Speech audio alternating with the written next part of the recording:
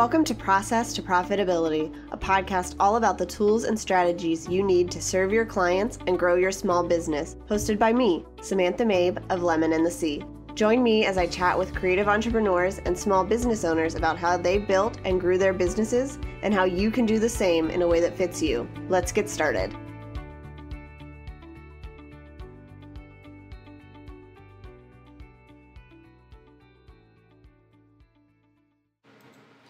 You're listening to the second episode in the Designing a Strategic Website series.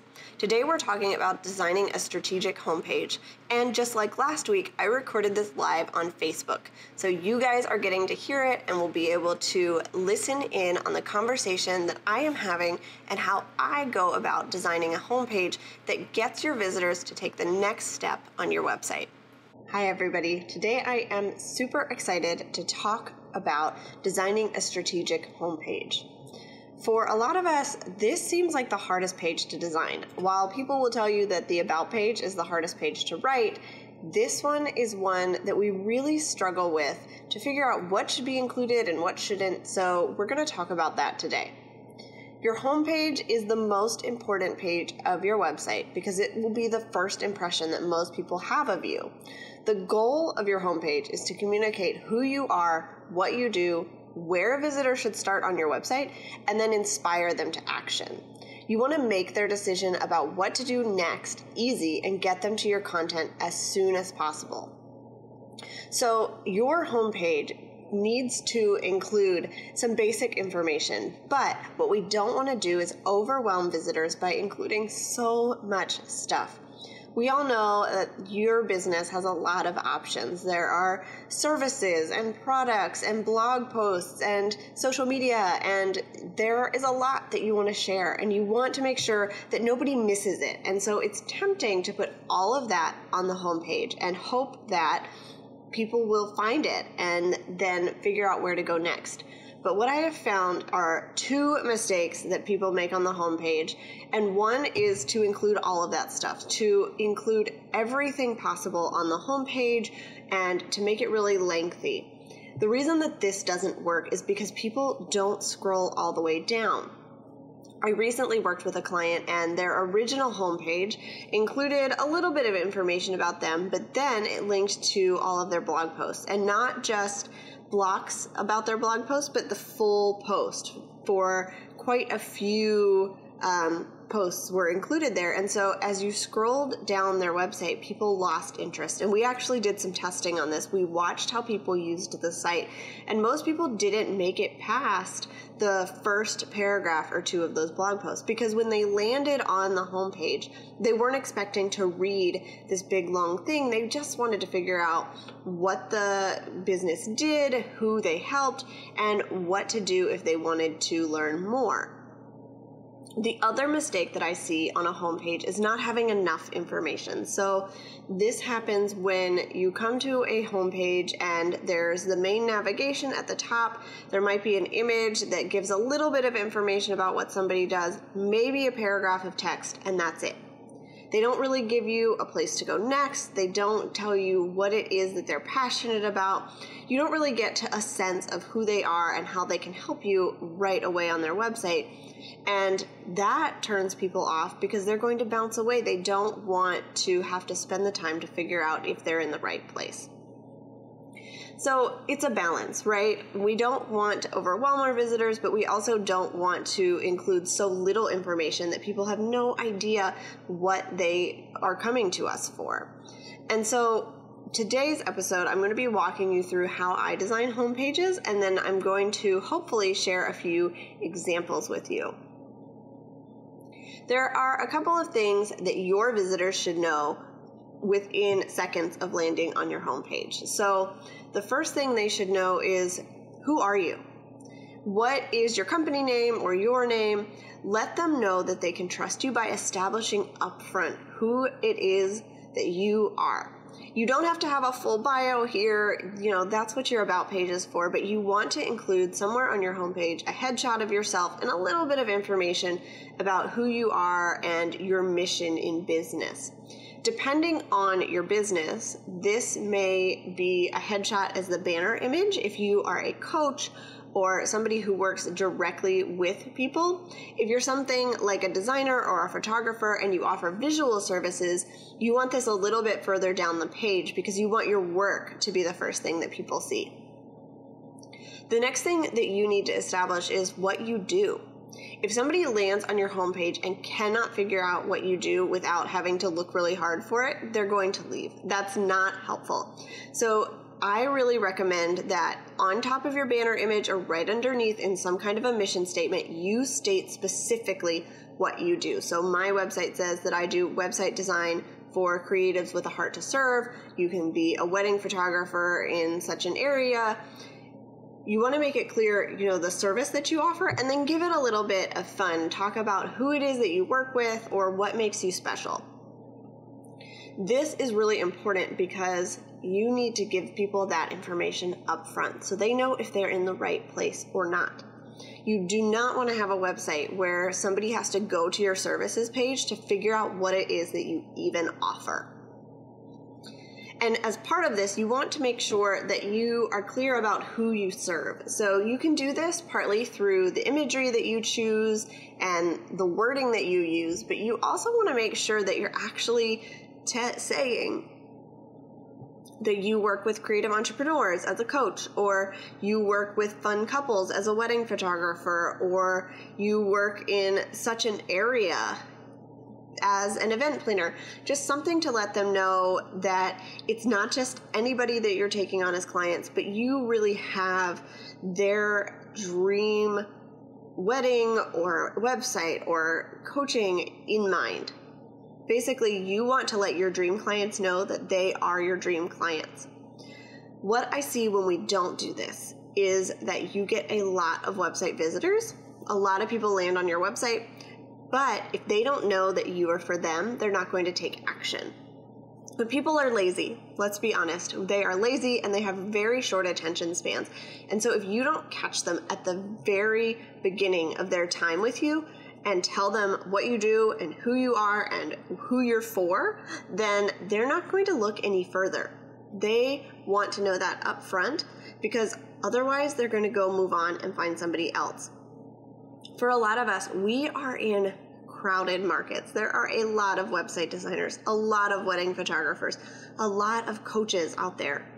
We're all different, but if we can't communicate that up front to people who land on our website, then we are going to see that we're not getting the engagement that we want based on the number of visitors that we get to our websites.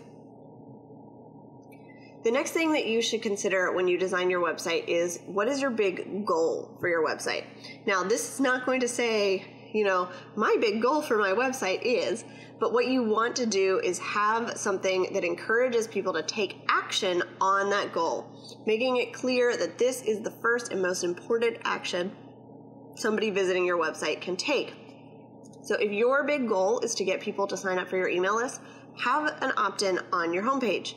If your big goal is to get people to read your blog and leave comments, then make sure you link to some really popular blog posts. Just make sure that you're doing this in a way that fits your audience, but if you are not promoting your big goal, the thing you want people to take action on your homepage, they're not going to do it. And finally, include some other options. I would say 1 or 2 other options for people who are not ready to take that big step or who have already taken it. So you don't want to ask for too much right away. So you might not want to say, book a call with me right now or click here to purchase, but you can link to something like your blog to give them more content and build a trust. You can send them to your services page if they want to learn more about working with you. But these are the secondary things, whether they are not ready to take that first action. So you want something that's a really low sort of commitment. And then if they've already taken that first action and they're back on your website, then send them to what the next step is. Okay, so now that we know this, that they need to know who you are, what you do, who you work with, and what they should do next, how do you actually lay this out on your website? This is going to look a little bit different from everybody, but here's what I like to start with in a basic outline. First, you want your logo at the top with your business name, and then you're going to have your main navigation. That's pretty standard. Every website should have that. Next, you want some sort of introduction. For a lot of us, this is some kind of a banner image or a slideshow at the top. It might be full width, which means it spans the whole width of the page, or it might be a smaller block, but you want to catch people's attention right away, and images are a great way to do that. In addition to that, you want to include some kind of a tagline or a mission statement or a headline that catches people's attention right away. And this is where you want to include what it is that you do and who you work with. It doesn't have to be long, it doesn't have to be wordy, but you want to hone in on what this is to draw people into your website. If you are location-based, make sure you include that pretty early. Don't just leave that in the footer of your website or on your contact page. If you're a location-based business, it's important that people know where you are so they know if it's even worth continuing to look into working with you. Once you have that banner image and the tagline, I like to include a little bit of information about you with your headshot and some fun facts or a bio or something that talks about your mission statement so that people can get to know you. And then I like to have links to the next step. So a great thing to do here is a block of your most recent or your most popular blog posts, or links to your products that are most popular or your courses that you're promoting. Don't have too many links here. You want to direct people in a way that makes sense, but if you can share things that people who land on your website are going to be interested in, then you're going to keep them there longer. You're going to get them more engaged. What you want to avoid is overwhelming your visitors with every option that's available.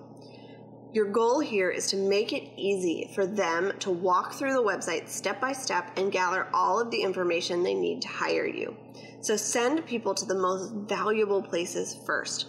For a lot of us, this is going to include sending people to our blog so that they can learn from us and figure out that we are experts in what we do.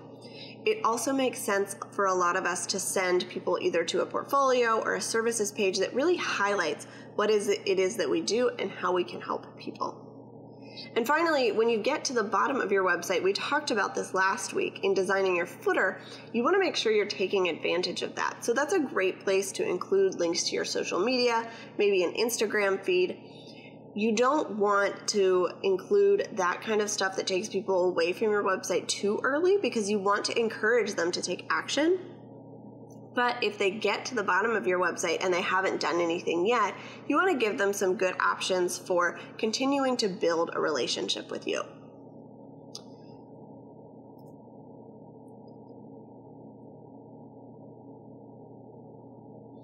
As you are designing your homepage, I recommend that you look at the websites that you use frequently and see what it is that they are doing. You're going to notice some trends, you're going to notice things that work and that don't work, and just take all of this and keep it in mind as you're designing your own website. What is it that you like about people's websites and what don't you like? A lot of times, this is the very best feedback that we can get, is hearing from ourselves about other websites and hearing from people about the websites we currently have, because it gives you a good idea of how your dream clients use your website and what makes sense to them and what doesn't. So make sure that you check in with them about that kind of a thing, and make sure that you are including those important things on your homepage so that it's really easy for people to connect with you and to take the next step that they need to take in order to move forward in their journey with you.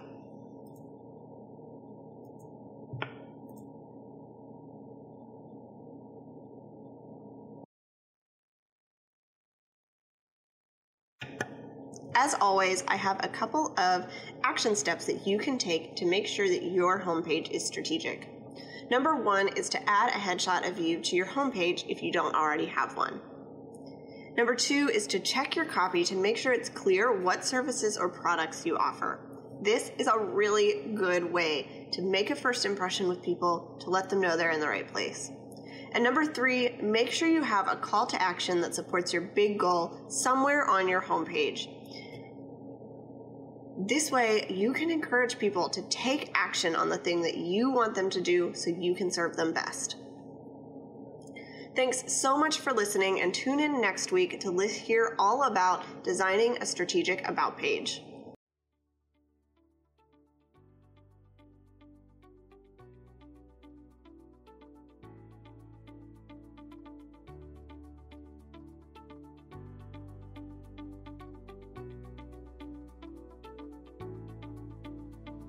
Thanks for listening to Process to Profitability. Please take a minute to leave an honest review in iTunes so that I can help more small business owners and creative entrepreneurs find the show.